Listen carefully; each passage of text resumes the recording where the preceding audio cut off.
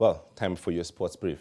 Now, plans to begin construction of a high training center and a stadium in Kamarini will soon be unveiled, according to the Cabinet Secretary for Youth Affairs, Creative Economy and Sports, Ababu Namwamba. Ababu said this during a stadium inspection tour in the company of Rhodes CS Kipchumba Murkomen and Elgeyo Marakwet Governor Wesley Rotich.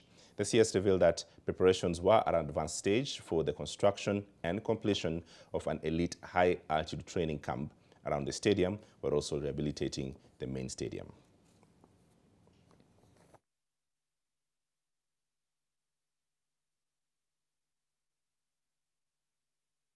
And so we are going to do Kamarin in a bigger way than before, because as I have already announced, we are doing an elite training facility there.